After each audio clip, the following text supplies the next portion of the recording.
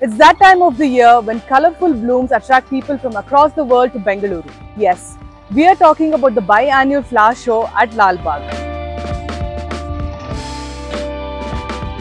This year, the Botanical Garden is hosting its 214th show and dedicating and paying tribute to the second Chief Minister of Karnataka, Kengal Hanumanthaiya.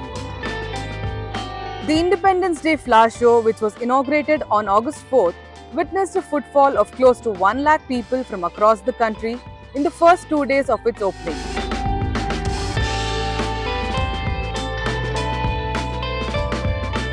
As a floral tribute to Kengal Hanumanthaiya, a 14-feet statue of the former CM, an 18-feet replica of Vidhana Soudha, and a replica of the Shivapura Satyagraha Soudha are among the popular attractions this year. While it is common knowledge that Lalbagh hosts 2 flower shows every year, what is less known is the history of Lalbagh Flower Show itself, which was first started in the year 1867. Lalbagh Botanical Garden, or simply known as Lalbagh, is a garden with a history of over 200 years. First planned and laid out during the Dalaivarship of Hyder Ali, the garden was later managed by numerous British superintendents before India gained independence.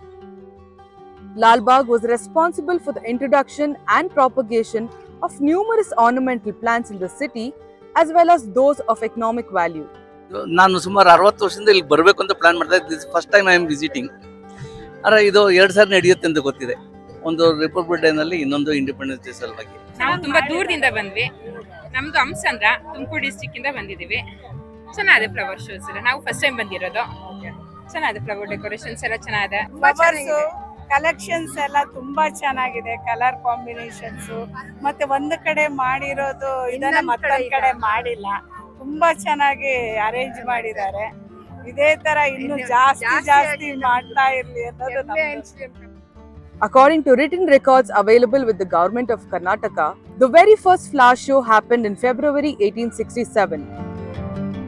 John Cameron, who took over as the superintendent of Lalbagh in March 1874, initiated the establishment of the glass house. This later became the venue for the flower shows. It is said that the structure of the glass house was inspired by the giant Crystal Palace in London. Another important name associated with the iconic flower show is Gustav Hermann Krumbiegel. G.H. Krumbiegel was appointed as the superintendent of Lalbagh in 1908. Under him, the flower show transformed into a regular event and also became hugely popular. Records say that Gustav was most likely inspired by the Chelsea Flower Show in London, which is known to be a major event in the British High Society calendar.